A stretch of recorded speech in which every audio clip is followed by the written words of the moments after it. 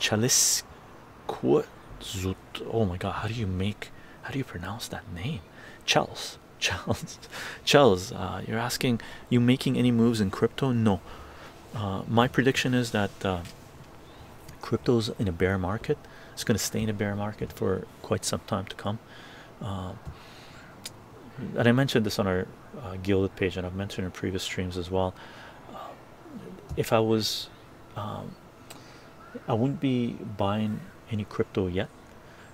My prediction for Bitcoin, Ethereum's dropping hard, but I talk about Bitcoin prices, but there are others involved as well. But my prediction for Bitcoin is it's going to hit into the teens. Okay, probably high teens. Maybe if continues going down, may stabilize around 10 or 5, possibly. 5 is going a little too far. I think around 10, maybe a buying point.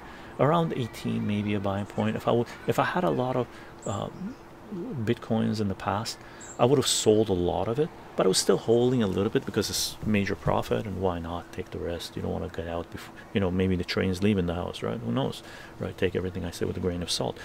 But I wouldn't be holding my full position if I was in crypto in 10 right now, or I wouldn't have been holding it at 65 or 45 or whatever it was, right? Well, I know what it was, but that anything above, I mentioned a long time ago, above 45 or so, I would have been dumping. Right?